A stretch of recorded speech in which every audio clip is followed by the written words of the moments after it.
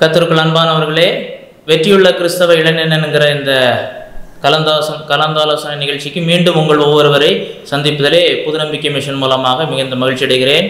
குறிப்பாக கிறிஸ்தவ வாலிபர்கள் வாழ்வை வெற்றியுள்ளதாக மாற்றுவதற்கான தேவையான ஆலோசனைகளை இந்த நிகழ்ச்சிகள் மூலமாக கொடுப்பதில் நாங்கள் மற்ற மகிழ்ச்சி அடைகிறோம்.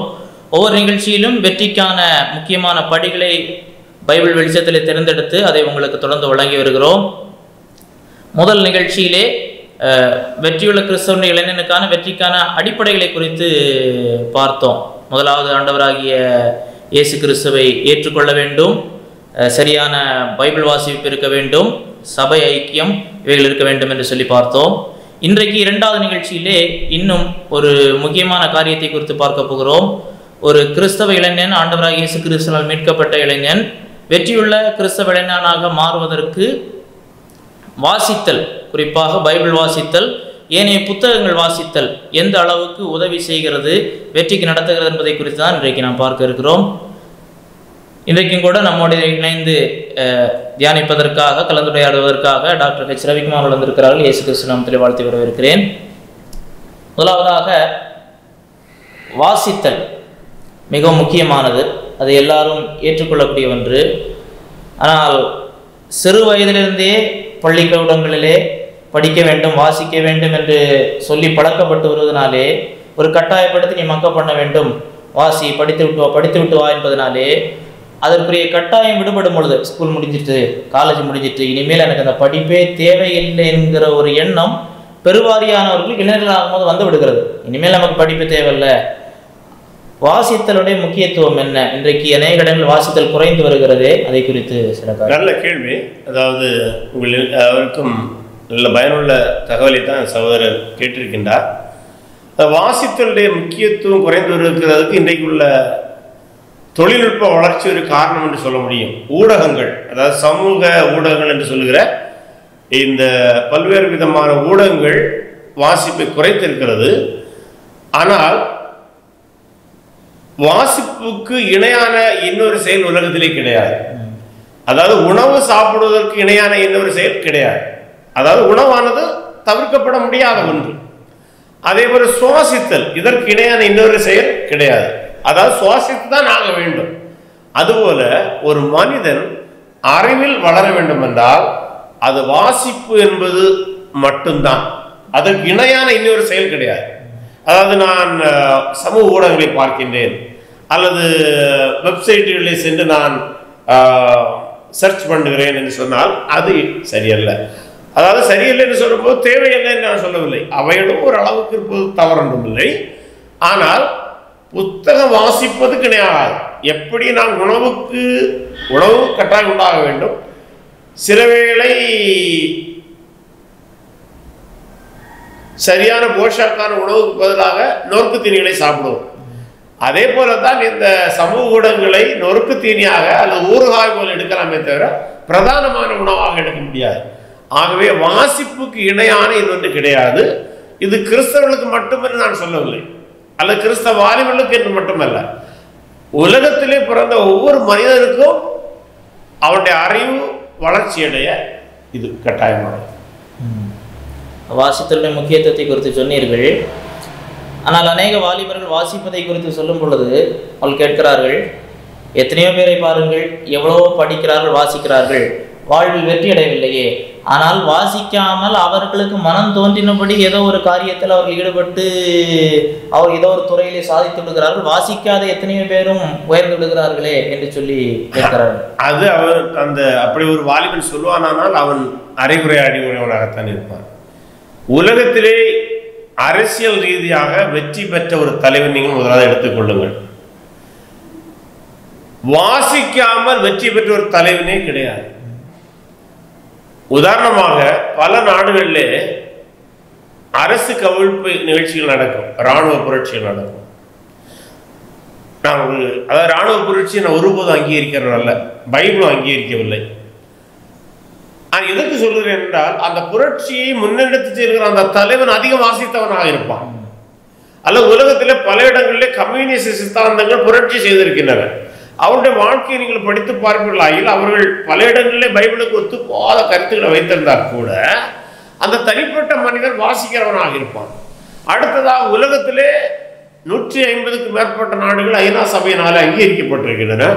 இந்த நாடுகளில் இருக்கிற எந்த ஒரு தலைவனை நீங்கள் படித்தால் கூட, ஆய்வு செய்தால் கூட, அவர்கள் அதிகமாக வாசித்தவர்களாகத்தான் இருக்கிறார்கள். அதாவது நான் இப்படி சொல்ல முடியும், ரீடர் பிகம்ஸ் எ லீடர்.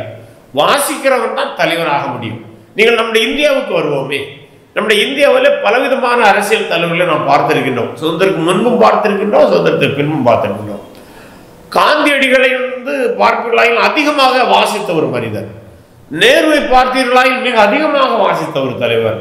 அவ்வளவாக அநேக தலைவர்கள், வாஜ்பாயை நாம் எடுத்துக்கொள்வோமே, நல்ல வாசிக்கிற ஒரு தலைவர், நல்ல ஒரு கவித்துவ உள்ள ஒரு தலைவர். இவ்வளவாக அநேக தலைவர்கள் தமிழ்நாட்டில் எடுத்துக்கொண்டோமானால் கலைஞர் கருணாநிதி அதிகமாக வாசித்தவர். ஜெயலலிதா அம்மையார், அவர் பொதுவாக நடிகையாக அறியப்படுகின்றார். ஆனால் அவருடைய வாழ்க்கையை நான் படித்திருக்கின்றேன். அவர் திரைப்பட துறையில் இருக்கும்போது கூட சற்று ஓய்வு கிடைக்குமானால் வாசிக்கிறதெல்லாம் செலவிடுவாராம். அவருடைய வீட்டில் ஒரு பெரிய லைப்ரரி இருந்ததாக சொல்கின்றார்கள். ஆகவே நான் இதெல்லாம் ஒரு மேற்கோளாக மேலோட்டமாக சொல்கின்றேன். எந்த துறையிலும் சாதித்தவர். இன்றைக்கு அரசியல் துறை மட்டும் நாம் பார்த்தோம், வியாபாரத்துறையில வியாபாரத்துறையில வெற்றி பெற்ற வாசித்தவனாக இருக்கிறார். ஒருவேளை நீங்கள் சொல்லலாம், சிலர் படிக்காமல் கூட தொழில் செய்கிறார்கள் என்று. அவர்கள் படிக்காமல் தொழில் செய்திருப்பார்கள், ஆனால் வாசிக்காமல் இருந்திருக்க மாட்டார்கள். கல்லூரி டிகிரி இருந்திருக்கார்கள், அடிப்படை பத்திரிகை படிக்கிறவர்கள் இருந்திருப்பார்கள், சமூகத்தில் நடக்கின்ற அறிவை பெருக்கி இருப்பார்கள். ஆகவே அறிவு பெருக்கமும் வாசிப்பதும் மாற்ற முடியாது. அறிவை பெருக்கிக் கொள்ளாத ஒருவன் எந்த துறையிலும் வெற்றி பெற முடியாது. நன்றாக சொன்னீர்கள். இப்பொழுது கிறிஸ்தவர்களுக்கு வருவோம், குறிப்பாக கிறிஸ்தவ குடும்பங்கள், கிறிஸ்தவ வாலிபர்களுக்கு வருவோம். பைபிள் வாசித்தலுக்கு முக்கியத்துவம் கொடுக்க வேண்டும் என்று சொல்லுகிறதா? ஒரு கிறிஸ்தவ இளைஞன் முன்னேற வேண்டுமானால் வாசிக்க வேண்டும் என்கிற கட்டளைகள் பைபிள் தேவன் மூலமாக நமக்கு கொடுக்கப்படும். நல்ல அருமையான கேள்வி கேட்டீங்க. பைபிளை போல வாசியுங்கள் வாசியுங்கள் வாசியுங்கள் என்று வலியுறுத்துகிற ஒரு புஸ்தகத்தை உலகத்தில் எங்கேயுமே பார்க்க. ஒருவேளை பைபிளை ஆண்டோட வார்த்தை என்று நான் நம்புகின்றோம். சில வேளை மேல்நோட்டமாக நாம் பேசும்போது ஒரு மத புஸ்தகம் என்று சொல்லுவோம். ஆனால் மத புஸ்தகங்களை நீங்கள் ஆய்வு செய்வீர்களாயில் வாசியுங்கள் வாசியுங்கள் வாசியுங்கள், வாசிப்புத்தான் வாழ்க்கை என்று ஒரு புஸ்தகம் சொல்லுமானால் அது பைபிள் மட்டுமே. நீங்க பழையற்பாட்டில் வருகிறாயில் மோசே நல்ல ஒரு வாசித்த தலைவர். பிற்பாடு அவர் 5 புஸ்தகங்கள் எழுதுகின்றார்.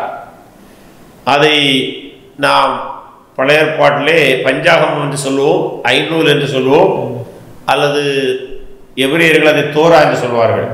அது எழுதி முடித்த உடனே அவனுக்கு அடுத்ததாக வருகிற தலைவருடைய பேர் யோசுவா.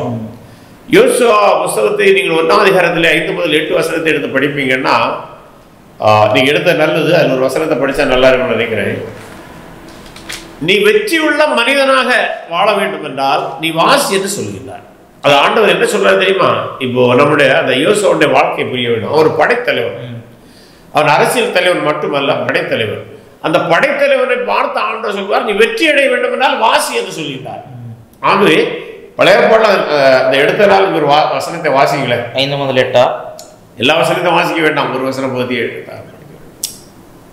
8வது வசனம். நீ போகிற இடமெல்லாம் இந்த நியாயப்பிரமாண புத்தகம் உன் வாயை விட்டு பிரியாதிருப்பதாக இதில் எழுதியிருக்கிறவைகள் எல்லாம் நீ செய்ய கவனமாயிருக்கும்படிக்கு இரவும் பகலும் அதை தியானித்துக் கொண்டிருப்பாயாக. அப்பொழுது நீ உன் வழியை வாய்க்க பண்ணுவாய், அப்பொழுது புத்திமானாய் நடந்து கொள்வாய். போதும், அப்போது ஒரு வழியை வாய்க்க கொள்வாய், நீ புத்திமானாக நடந்து கொள்வாய். அப்படி என்னால் நீ வாசித்தா நீ வெற்றி வருவாய். இதுதான் அது லாஜிக், அதுதான் கன்க்ளூஷன்.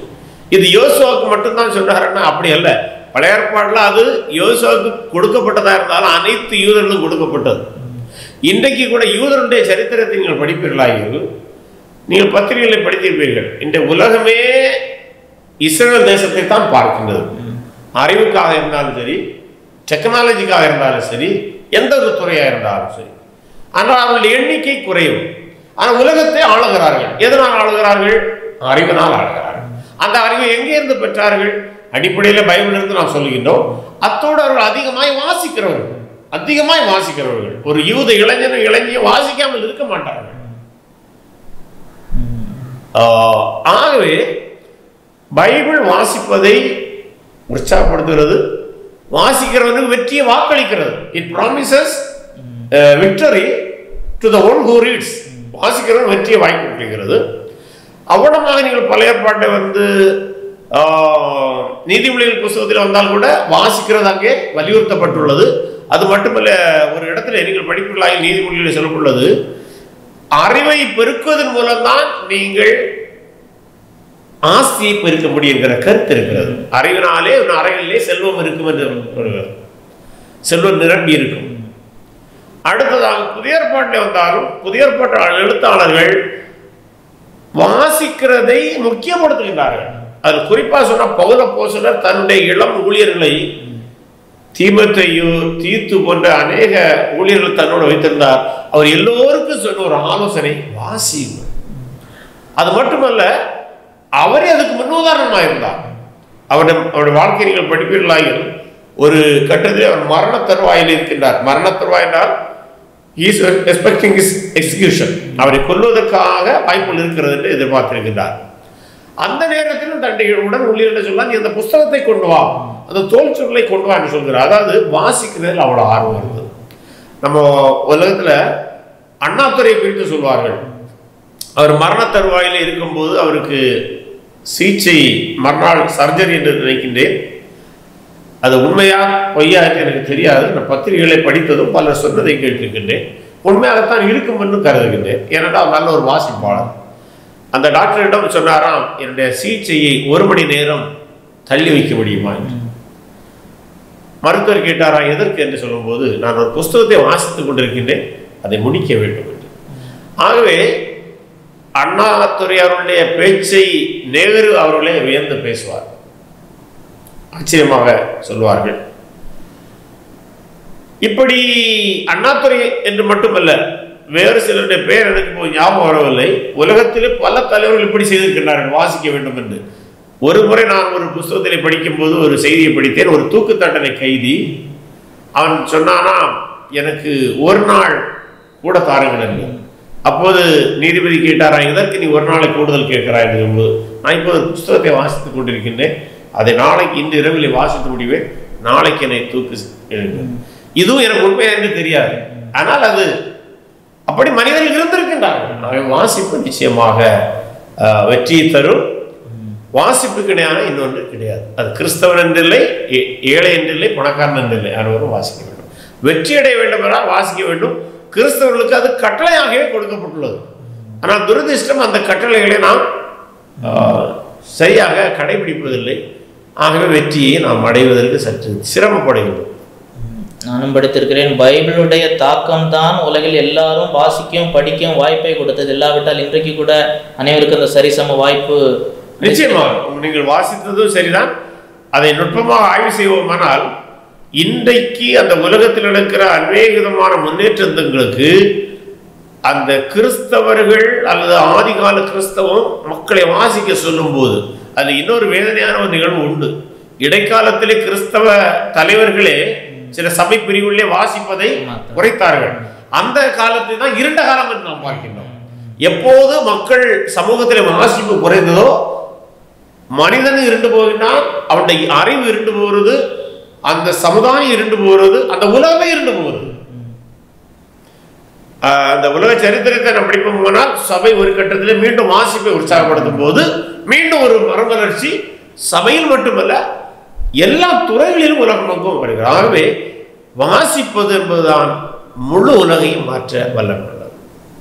வாசித்ததிலே முதலாவது, இப்போ கிறிஸ்தவ வாலிபர் முதலாவது எதை வாசிப்பதற்கு முக்கியத்துவம் கொடுக்க வேண்டும்? நல்லது. அதாவது நம்முடைய கிறிஸ்தவ வாலிபர் கேட்டீங்க, இன்றைக்கு அநேக கிறிஸ்தவ வாலிபர் உள்ள காண்கிற ஒரு குறைபாடு என்று சொல்வதை விட அவர்களை தெரியாமல் கூட செய்யலாம்.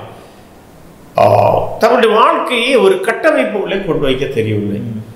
ஒரு வாழ்க்கையை கட்டமைப்புக்குள் வைப்பது என்று நான் எதை கருதுகிறேன் என்றால், ஒரு திட்டமிட்ட வாழ்க்கை. திட்டமிட்ட வாழ்க்கையை எப்படி செய்ய வேண்டும் என்றால், இருக்கின்ற 24 மணி நேரத்தையும் பகுக்க வேண்டும். அப்படி பார்க்கும்போது காலை தூக்கம் எழுப்பின உடனடியாக நம்முடைய அடிப்படை கடமைகளை செய்துவிட்டு, ஒருவேளை நான் எழுப்பும்போது ஒரு சின்ன ஜெபத்தை செய்வோம்.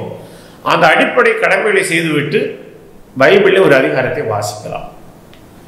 அது வாலிபர்களாக இருந்தால் அந்த நீதிமொழிகளை தினந்தோறும் வாசிப்பது ரொம்ப பயனுள்ளதாக இருக்கும். ஏனென்றால் நீதிமொழிகளுடைய ஒரு சிறப்பம்சத்தை சொல்வதாக இருந்தால் the one of the best psychological book in the world, I can say. It deals with all the things that we should know in the world. உலகத்திலே நாம் அறிந்திருக்க வேண்டிய அனைத்து காரியங்களையும் அது சொல்கிறது. உலகத்திலே சிறந்த ஒரு உளவியல் புத்தகம். இன்னைக்கு சைக்காலஜி படிக்கிறது குறித்து சிலர் பேசுவார்கள் வாலிபர்கள். உலகத்தில் வெற்றி அடைவதற்கான அனைத்து உளவியல் கோட்பாடுகளும் அங்கே இருக்கின்றது. ஆகவே காலையில் வாசிக்க வேண்டும். அப்புறம் கல்லூரியா வேலையா அதுகளை செய்ய வேண்டும். இப்படி பைபிளை வாசிக்க வேண்டும். அடுத்ததாக பத்திரிகை வாசிக்க வேண்டும். தினசரி பத்திரிகை வாசிக்க வேண்டும். குறிப்பாக சொல்வதா இருந்தால் நல்ல பத்திரிகை நீங்கள் வாசிக்கும் போது பத்திரிகையில் வருகிறதான தலையங்கங்களை வாசிப்பது நல்லது. ஏனென்றால் அதில் தான் அந்த அன்றாட நிகழ்வுகளை பல கோணங்களில் அறிஞர்கள் ஆய்வு செய்திருப்பார்கள். அது உங்களுடைய பொது அறிவை வளர்த்துக் கொள்வதற்கு உதவி செய்யும். அதுபோல ஒரு புத்தகத்தை வாசிக்க வேண்டும். அதாவது நீங்கள் வாசிக்கிற பழக்கத்தை எப்படி வைக்க வேண்டும் என்றால் பைபிள் அடிப்படை காலையில், அதுபோல இரவில் படிக்கலாம். அடுத்ததாக ஒரு பத்திரிகை கட்டாயம் வாசிக்க வேண்டும். மூன்றாவதாக ஒரு புஸ்தகத்தை, அது கிறிஸ்தவ புஸ்தகமாக இருந்தாலும் சரி, பாட புஸ்தகமாக இருந்தாலும் சரி, தலைவர்களை குறித்த புஸ்தகங்களாக இருந்தாலும் சரி, வாசித்து முடிக்க வேண்டும். அது இப்படி கூட நீங்கள் பண்ணலாம். ஒரு மாதத்தில் பைபிளை நான் தினந்தோறும் படிப்பேன். அத்தோடு ஒரு மாதத்திலே பிற புஸ்தகத்தை, எந்த துறை சார்ந்த ஒரு புஸ்தகமாக இருந்தாலும் சரி ஒரு புஸ்தகத்தை படிப்பேன். அல்லது ஒரு குறிப்பிட்ட ஒரு தலைவருடைய வாழ்க்கை வரலாறை குறித்து படிப்பேன். இப்படி ஒரு வாழ்க்கையை நீங்கள் திட்டமிடுவீர்களாயில், வாசிக்கிற பழக்கத்தை திட்டமிடுவீர்களாயில், நீங்கள் ஒரு குறிப்பிட்ட கட்டத்திலே நீங்கள் எதிர்பாராத வெற்றி அடைந்திருப்பீர்கள். அது எந்த மாற்று கருத்தும் கிடையாது. இப்போ ஒரு கிறிஸ்தவ இளைஞர் முதலாவது பைபிள், பத்திரிகைகள், புத்தகங்கள். இதில் பைபிளை குறித்து நாம் முதல்ல பார்த்து விட்டோம். என்றாலும் இது சார்ந்த ஒரு கேள்வி, பைபிளை எந்த அளவுக்கு எவ்வளவு காலம் வாசிக்க வேண்டும்? இப்போ மற்ற பத்திரிகைகள் என்றால் ஒரு பத்திரிகை ஒரு வார பத்திரிகை, தினசரி பத்திரிகைன்னு அந்த நாளுக்குரியது. ஆனால் பைபிள் என்றால் அது எவ்வளவு காலத்திற்கு வாசிக்கப்பட வேண்டும், எவ்வளவு வாசிக்கப்பட வேண்டும்? அது நல்ல கேள்வி. பைபிளை வாசிப்பதற்கு நான் பொதுவாக கொடுக்குற ஆலோசனை, குறைந்தபட்சம் ஒரு அதிகாரத்தை படியுங்கள். அது எவ்வளவு நேரம் ஆகிறது என்பதை பற்றி அல்ல. அல்லது நேரம் ஒதுக்கி படிப்பதற்கு உங்களுக்கு வசதிப்படுமானால் அரை மணி நேரம் வாசிக்கலாம். அது உங்களுடைய நேரத்தை பொறுத்தது. நீங்கள் மாணவர்களாக இருந்தால் அதிக படிப்பு தேவை இருக்கும், அப்போது ஒரு அதிகாரத்தை படிக்கலாம். காலை ஒரு அதிகாரம், மாலை ஒரு அதிகாரத்தை படிக்கலாம். இல்லது உங்களுக்கு உங்களுடைய வேலையிலே நேரம் ஒதுக்குவதற்கு நேரம் இருக்குமானால் அரை மணி நேரம் வாசிப்பதற்கு ஒதுக்கலாம். அப்படி நீங்கள் வேத வசனத்தை வாசிப்பதற்கான நேரம் ஒதுக்குவது உங்களை சார்ந்தது, உங்களுடைய நேரத்தை சார்ந்தது. ஆனால் ஒரு அதிகாரத்தை படிப்பதற்கு எந்த தடையும் இருக்காது. ஒரு முறை நான் இப்படி ஒரு அதிகாரத்தை படிக்க வேண்டும் என்று ஒரு நண்பரோடு சொல்லும்போது, அவர் ஒரு அரசு பணியாளர், நல்ல மனிதர், நல்ல உற்சாகமாக இருப்பார். சார் டைமே இல்லைன்னு சொன்னார். அப்போ நான் சொன்னேன், சரி என்னதான் டைம் இல்லை, நீங்கள் பணிக்கு செல்வதற்கு முன்பாக பைபிளிலிருந்து ஒரு வசனத்தை வாசிக்க முடியுமா? அதை வாசியுங்கள். அல்லது 5 வசனம் வாசிக்க முடியுமா? அதை வாசியுங்கள். இன்னும் உங்களுக்கு நான் சொல்கிற ஒரு ஆலோசனை என்னவென்றால், பைபிளை வாசிக்கும் போது ஆதியாகமம் தொடங்கி வெளிப்படுத்தல் வரை வரிசையாக படிப்பீர்களாயில் உங்களுடைய வாசிக்கிற பழக்கம் அதிகமாவது மட்டுமல்ல, பைபிளை சரித்திர அடிப்படையில் கற்றுக்கொள்வதற்கான வாய்ப்பு இருக்கிறது. அதிலே பலவிதமான நியாயமான கேள்விகளும் அதற்கான பதிலை நீங்கள் உரிய உங்களுடைய சபையிலே கற்றவர்கள் கேட்டு அதற்கான தெளிவுகளை பெற்றுக்கொள்ளலாம். ஆகவே வாசிப்பதற்கு நேரம் ஒதுக்குவது என்பது உங்களை சார்ந்தது தான். ஆனால் வாசிப்பதை மட்டும் விடக்கூடாது, அவ்வளவுதான். அது ஒரு வசனம் வாசிக்கிறீர்களா, ஒரு அதிகாரம் வாசிக்கிறீர்களா, அரை மணி நேரமா, 1 மணி நேரமா? சில வேளை வயதானவர்கள், வேலையிலிருந்து ரிட்டையர்ட் ஆனவங்க எல்லாம் தங்களுடைய நேரம் முழுவதுமே வாசிப்பதிலே செல்வார். அதுவும் நல்லதுதான். வாசிக்கிற பழக்கம் தான் அவசியமே தவிர நேரத்தை நீங்கள் தான் தீர்மானிக்க வேண்டும். துறை சார்ந்த என்று சொன்னீர்கள். சரித்திரத்தை எடுத்து பார்த்தால் இதுவரைக்கும் எழுதப்பட்ட புத்தகங்களிலே பைபிள் சார்ந்த புத்தகங்கள் தான் அதிகமாக எழுதப்பட்டிருக்கிறது. இப்படியாக சொல்லுவார்கள், பைபிளை முழுவதுமாய் உலகத்திலிருந்து அழித்து விட்டாலும், ஒரு பிரதி விடாமல் அழித்து விட்டாலும், பைபிள் சார்ந்த புத்தகங்களிலிருந்தே பைபிளை மீண்டும் கொண்டு வந்து விடலாம், அந்த அளவுக்கு இருக்கிறது. அது உண்மைதான். இப்போது கூட சமீபத்தில் ஒரு விவாதத்தில் பார்த்தேன். சிலர் சொன்னாங்க அந்த காலத்தில் எழுதப்பட்ட பைபிள் இப்போ இல்லை அப்படின்னு. அப்படி அல்ல. இதே போலதான் ஒரு கட்டத்திலே பைபிளை அழிப்பதற்கு பல ஆட்சியாளர் முயற்சித்தார்கள். ஆனால் சபை தந்தையர்கள் என்று சொல்லுவோமே, பாலிகார்பு, ஐரேனியஸ் போன்ற பல அறிஞர்கள் இருந்தார்கள், பல சபை தந்தை இருந்தார்கள். இவருடைய எழுத்துக்களிலிருந்தே முழு பைபிளையும் குறிப்பாக புதிய ஏற்பாடை கொண்டு வர முடியும் என்று சொன்னார்கள். ஆகவே பைபிளை அழிக்க முடியாது. அது அழித்தாலும் அதில் உள்ள உலகத்தில் உள்ள அத்தனை புஸ்தகங்களிலிருந்து வசனங்களை மீண்டும் எடுத்துவிட முடியும். அப்போ அதிலிருந்து கடந்த 2000 ஆண்டுகளுக்கு மேலாக பைபிள் சார்ந்து பல கிறிஸ்தவ அறிஞர்கள், மிஷினரிமாருடைய சரித்திரம் போன்ற புத்தகங்கள் இருக்கிறது. கிறிஸ்தவ வாலிபர்கள் அந்த புத்தகங்களை எப்படி தங்களுக்கு பயன்படுத்திக் கொள்ளலாம்? அதாவது வாசிக்கிற பழக்கத்துக்கு எந்த புத்தகத்தையும் வாசிக்கலாம். பைபிள் தான் நான் சொன்னேன் பிரதான உணவு, அறிவுக்கான பிரதான உணவு என்று சொல்லும்போது பைபிள். நான் கிறிஸ்தவனுடைய பார்வையிலே பேசுகின்றேன். அடுத்ததாக எந்த புத்தகத்தையும் வாசிக்கலாம். நீங்க அது எதுக்கு சொல்கிறேன் என்றால், நீங்கள் தானியலுடைய வாழ்க்கையை படிப்பீர்களாயில், தானியேல் பாபிலோனுடைய சகல சாஸ்திரங்களையும் தேறினான். ஆனால் இங்கே ஒரு எச்சரிக்கை நான் செய்கின்றேன். வேத வசனத்திலும் அவன் வேத வசனம் காட்டுகிற யெகோவா தேவனிலும் அவனுடைய விசுவாசம் ஆழமாக இருந்தது. ஆகவே அவன் எந்த புத்தகத்தை படித்தாலும் அவனுடைய விசுவாசம் அசையவில்லை. ஆகவே வேத வசனத்தை படித்து இயேசு கிறிஸ்து மரித்து உயிர்த்தெழுந்தார் செய்தியிலே ஒரு ஆழமான விசுவாசத்தை வைத்து விட்டு நாம் எந்த புத்தகத்துக்கும் போகலாம். ஏனென்றால் சில இளைஞர்கள் தவறி போவதை நான் பார்க்கின்றேன். அவர்கள் பைபிளை படிக்க மாட்டாங்க. வேற பைபிள் உள்ள இறையியல் கருத்துக்களை அவங்களை சபைகள் போதிப்பதில்லை. ஆகவே கண்டமேனிக்கு ஏதாவது புத்தகத்தை படித்து விட்டு அவர்கள் வழி விலகி செல்வதை பார்க்கின்றோம். ஆகவே எந்த நூலையும் படிக்கலாம் என்று சொல்லும்போது அதை வேத வசனத்தினுடைய பார்வையிலே படிக்க வேண்டும். வேத வசனத்தினுடைய அதாவது ஒரு புத்தகத்தை படிக்கிறோம் என்றால் கிறிஸ்தவத்துக்கு எதிராக ஒருவர் எழுதினால் கூட வாசிப்பது தவறல்ல. ஆனால் அவர் எழுதும் போது வேத வசனத்தினுடைய உண்மைகள் சரித்திரம் மாறாதது என்பதை மனதில் வைத்து படிப்பவராயில் அவர் இடறி போக மாட்டார். ஆகவே படிப்பதற்கு எந்த புத்தகத்தையும் படிக்கலாம். ஆனால் குறிப்பாக வாலிபர்கள் இயேசு கிறிஸ்து மீதுள்ள அந்த விசுவாசத்தை தானியேலை போல உறுதிப்படுத்தி விட்டு படிப்பது அவர்கள் பயனுடையதாக இருக்கும். அடுத்ததாக வாசித்தலை குறித்து பார்க்கும் பொழுது வீடுகளிலே ஒவ்வொருவரும் ஒரு நூலகம் வைத்திருப்பதனுடைய முக்கியத்துவம் என்ன? ஆமாம், அதாவது வெளிநாடுகளிலே என்ன சொல்றாங்க, எல்லா வீட்டிலும் லைப்ரரி இருக்குன்னு சொல்லுவார்கள். நம்முடைய நாட்டிலே அதற்குரிய பொருளாதாரம் எல்லா குடும்பங்களிலும் இல்லை. ஆனாலும் எனக்கு அனுபவத்திலே அநேக நண்பர்களுடைய குடும்பங்களிலே நான் பார்த்திருக்கின்றேன். சில ஆண்டுகளுக்கு முன்பாக வெற்றி பெற்றன்னு சொல்லும்போது நல்ல அரசு பணியில் இருந்த அநேக குடும்பங்களை பார்க்கும்போது அவர்கள் அனைவருமே வாசிக்கிறவர்களாக இருந்திருக்கின்றார்கள். ஆகவே ஒரு குடும்பத்திலே பைபிளோடு சேர்த்து ஒரு சில நல்ல நூல்கள் இருப்பது நல்லது. பொது அறிவு நூல்களை வாங்கி வைத்திருக்கலாம். பல தலைவர்களுடைய புத்தகங்களை வாங்கி வைத்திருக்கலாம். அப்படி இல்லை என்றால் பக்கத்திலே கிராமங்களில் இருக்கிற இன்றைக்கு தமிழ்நாட்டிலே பல இடங்களில் லைப்ரரிகள் இருக்கின்றன, அங்கு சென்று கூட வாசிக்கலாம். ஏழைகளாக இருப்பார்களாயில் பொருளாதார வசதி இல்லை என்றால் வாசிக்கலாம். ஆனால் உங்களால் வசதிப்படுமானால் ஒரு மினி லைப்ரரி ஒவ்வொரு வீட்டிலும் இருப்பது நல்லது. வீடுகள் மட்டுமல்ல, சபைகளிலும் இருப்பது நல்லது.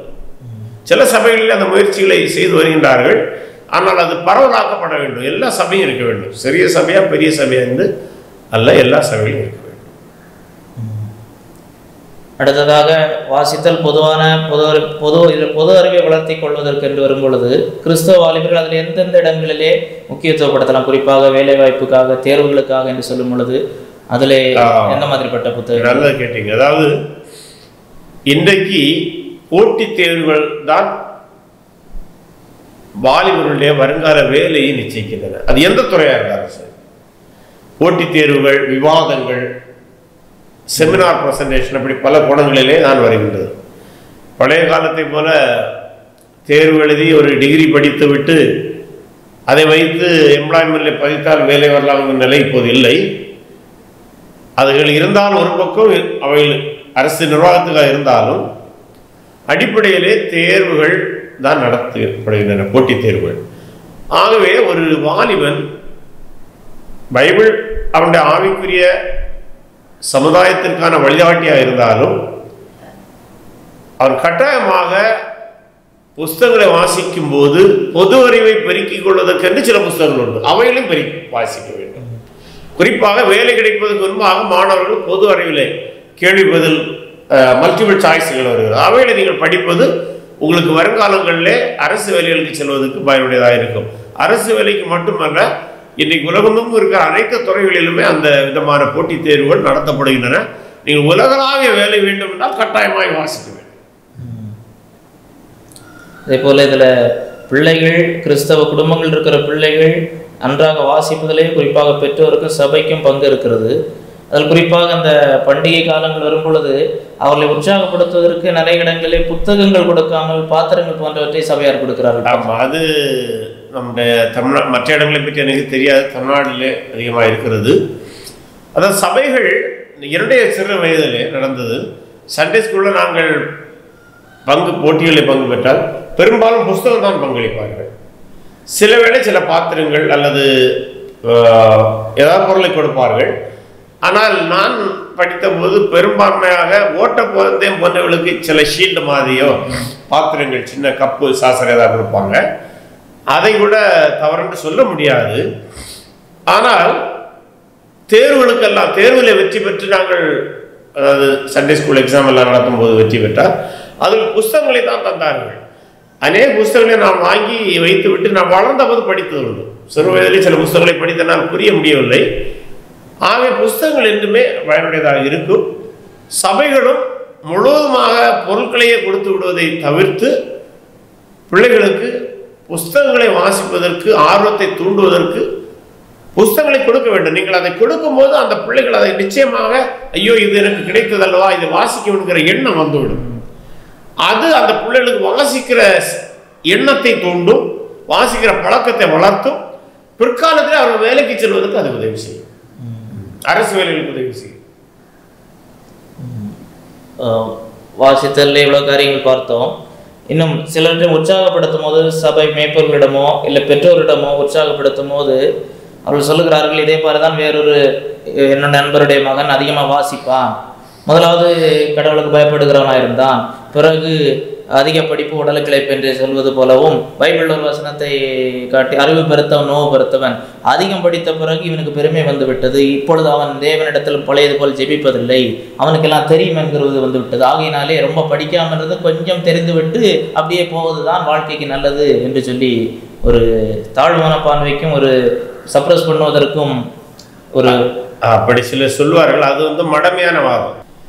ஒருவன் படித்ததனால் விசுவாசத்தை விட்டு விலகி சென்றான், ஆனால் படித்ததனால் விலகி செல்லவில்லை, அவன் தவறானதை படித்ததனால் விலகி சென்றான். அது ஒன்று. இரண்டாவது, அவன் செல்லுகிற சபையாக இருக்கலாம் அல்லது அவனுடைய பெற்றோராக இருக்கலாம், அவனை வேத வசனத்துடைய விசுவாசத்துக்குள்ளாக வளர்த்தவில்லை.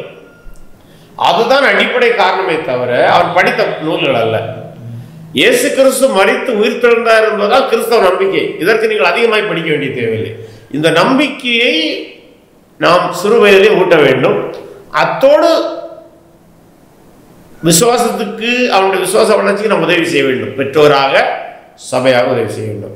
ஆகவே புஸ்தகங்களை படித்ததினால் ஒருத்தர் விலகி சென்றான் என்றால் அவன் தவறான புஸ்தகங்களை வாசித்திருக்கிறான், அவனுக்கு தவறான வழிகாட்டுதல் கொடுக்கப்பட்டுள்ளது.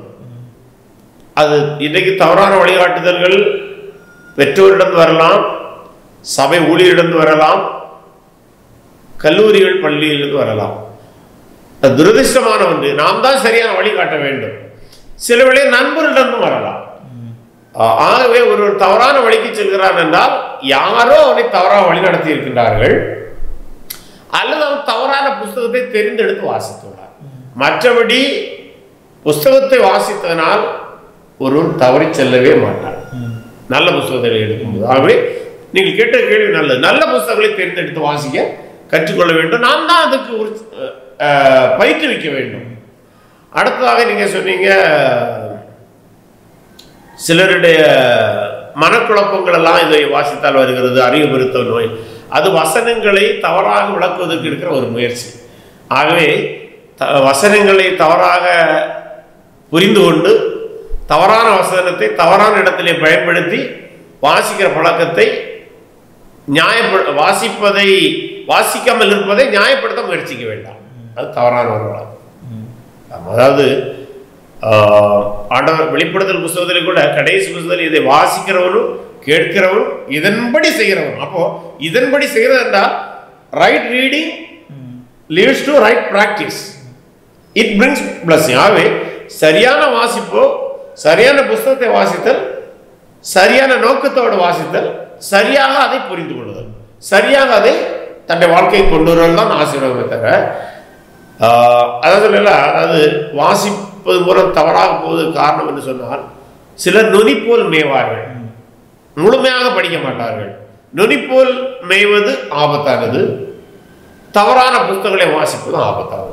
மற்றபடி நல்ல புத்தகங்களை வாசிப்பதனால் ஒருவரும் இடை போக மாட்டார். அதற்குத்தான் நம்ம என்ன செய்யணும்னா, நல்ல தலைவருடைய புத்தகத்தை கொடுக்க வேண்டும். புத்தகத்தை கொடுக்கும் போதே ஆரம்பத்தில் நல்ல தலைவர்களை கொடுக்க வேண்டும். கிறிஸ்தவர்களாக இருந்தால் அடிப்படையில் பைபிளோடு மிஷினரிகளுடைய வாழ்க்கையை கொடுக்கலாம். மிஷினரிகளுடைய வாழ்க்கையை கொடுத்த பின்பு நல்ல உலக தலைவருடைய புத்தகத்தை வாசிக்க கொடுக்கலாம். அப்படி நாம் கொண்டு போவோமானால் பெரும்பாலும் தவறி போக மாட்டார்கள். அதை மீறி அவர்கள் தவறி போகிறார்கள் என்றால் அவர்களுடைய அடிப்படை பர்சனாலிட்டி ஆளுமையில எங்கேயோ ஒரு பிரச்சனை இருக்கிறது. அதற்கு அவர்தான் உத்தரவாதி, நாம் உத்தரவாதம் சொல்ல முடியாது. ஆனால் வாசிப்பது ஒருவரை ஒருபோதும் தவறாக நடத்தாது. வாசித்ததுனால் நான் ஒரு எக்ஸாம்பிள் சொல்றேன் உங்களுக்கு. நான் புத்தகத்தை வாசித்த அப்படினால் கொலை செய்தேன் என்று யாராவது சொல்லியிருக்கிறார்களா? சொல்ல மாட்டார்கள். ஆகவே வாசிக்கிற பழக்கம் ஒருவனையும் எங்கேயும் தவறாக நடத்தாது. அவன் தவறாக நடத்தப்பட்டிருக்கிறான் புத்தக வாசிப்பினால் அல்ல, அவன் வேறு எங்கே தவறான ஒரு செயலை செய்திருக்கிறான். அதே போல பவுலை குறித்து சொன்னீர்கள், ஒரு மரண நேரத்திலும் மரணத்தை எதிர்நோக்கி இருக்கும் போதும் வாசித்தலை விட்டுவிடவில்லை என்று. இன்றைக்கு இப்பொழுது வெற்றி அடைய வேண்டும் என்று அனைவரும் வாசிக்கிறார்கள். போட்டித் தேர்வுகளுக்காக வெற்றி பெற்று விட்டோம், அதாவது போட்டித் தேர்வு வெற்றி பெற்று விட்டோம், இனிமேல் நமக்கு ஒன்றும் வாசிக்க வேண்டியதில்லை, நம்ம வெற்றி பெற்று விட்டாச்சே, இனிமேல் என்ன வாசிக்க வேண்டி இருக்கிறது, நம்ம குடும்பமாகி விட்டோம், பிள்ளைகள் வந்து விட்டார்கள் என்கிற எண்ணத்தில் அனைவரும் அந்த பிறகு வாசிப்பதை விட்டு விடுகிறார். இதுதான் மிக ஆபத்தான. இதுதான் குடும்பங்கள் நடப்பது.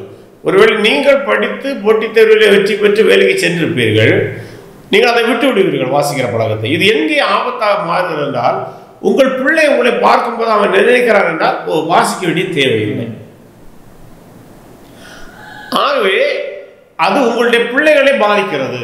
ஆகவே நீங்கள் மரணம் வரை வாசிக்க வேண்டும். ஒருவேளை உங்களுடைய வேலை பொழுது நிமித்தம் அனைத்து புத்தகங்களை வாசிக்க முடியவில்லை என்றால் திரும்பவும் பைபிளை வாசியுங்கள்.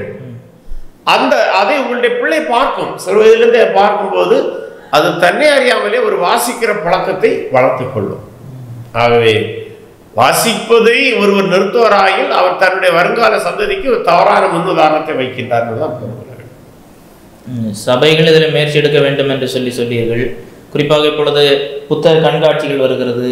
அதே போன்ற எப்பேற்பட்ட புத்தகங்களை வாசிக்க வேண்டும் என்று சொல்லி எப்படி முயற்சிகள் எடுக்கலாம் இல்லையா? ஒரு சபையிலேயே ஒரு புத்தக சாலை வைத்து போட்டித் தேர்வுகளுக்கான புத்தகங்கள், அந்த மாதிரி புத்தகங்களை வைத்து மாணவர்களுக்கு இப்படி இருக்கிறது என்பதையும் கொடுப்பதற்கு நிச்சயமாக செய்யலாம். நான் சபைகளில் செல்லும் போது தெரிந்த நண்பர்களிடம் போதை இதை உற்சாகப்படுத்துவேன்.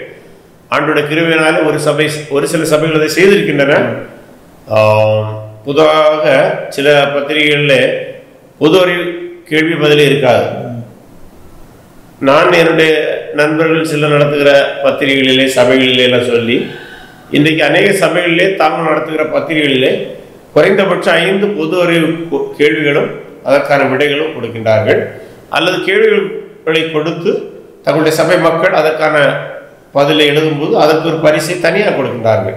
வேதாம அறிவு போட்டி 1, அதற்கு தனி பரிசு, பொது அறிவு போட்டி தனி பரிசு.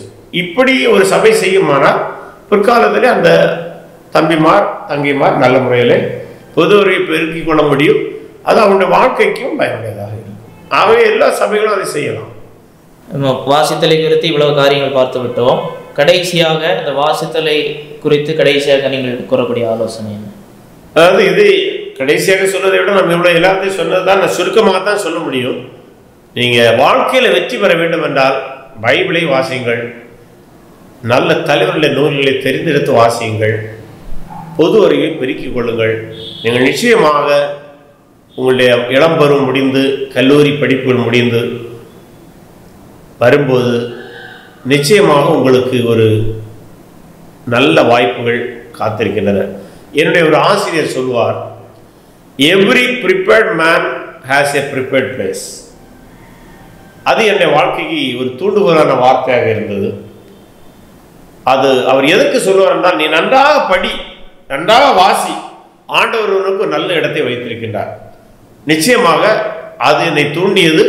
நன்றாக புஸ்தகங்களை வாசித்தேன், படித்தேன். இன்றைக்கு ஆண்டுடைய பணியிலே என்னால் ஏந்த அளவிலே நான் செய்து கொண்டிருக்கின்றேன். நிச்சயமாக அதுபோல நீங்களும் உங்களை முன் தயாரியுங்கள். அது வாசிப்பது மூலம் மட்டும்தான். அப்படி நீங்கள் வாசிக்கிற பழக்கத்தை பெருக்கிக் கொள்வீர்களாயில், வளர்த்துக் கொள்வீர்களாயில், வெற்றி மேல் வெற்றி உங்களை வந்து சேரும். அதில் எந்த விதமான மாற்றம் இல்லை. கர்த்தர் தாமே அந்த வெற்றியை உங்களுக்கு தருவார். இதோ உலகத்தை ஜெயித்தேன் என்று சொன்னார் அல்லவா, அந்த வெற்றி அவர் உங்களுக்கு தருவார். இன்னும் சொல்ல போனால் ஆண்டவராக இயேசு கிறிஸ்து வாசிக்கிற பழக்கத்தை கொண்டிருந்தவர். அந்த இயேசுவை பின்பற்றுகிற நாம் அவரை போல வாசிப்போம், வெற்றி அடைவோம். கர்த்தர்களை ஆசீர்வதிப்பார் நம்புகிறேன். நன்றி.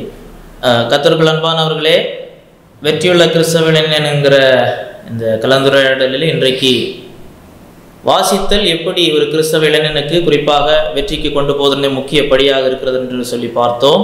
வேதாகமத்தை முக்கியமாக வாசிக்க வேண்டும். தினசரி பத்திரிகைகள், வார பத்திரிகைகளை தொடர்ந்து வாசிக்க வேண்டும். அடுத்ததாக புத்தகங்களை வாசிக்க வேண்டும். வேதாகம வெளிச்சத்தில் அனைவற்றையும் புரிந்து கொண்டு தொடர்ந்து வாசிக்கும் பொழுது வெற்றியுடையதாக இருக்கும். அடுத்ததாக தேர்வுகள் என்று வரும் பொழுது போட்டித் தேர்வுகளுக்காக சரிவர ஆயத்தம் பண்ணி வாசிக்க வேண்டும். ஏதோ ஒரு நிலை வந்தவுடனே வாசிப்பதை விட்டுவிடாமல் நம்முடைய வாழ்வு, இந்த உலக வாழ்வு முடிகிற வரைக்கும் குறிப்பாக பைபிளையும் புத்தகங்கள் வாசித்து கொண்டே இருக்க வேண்டும்.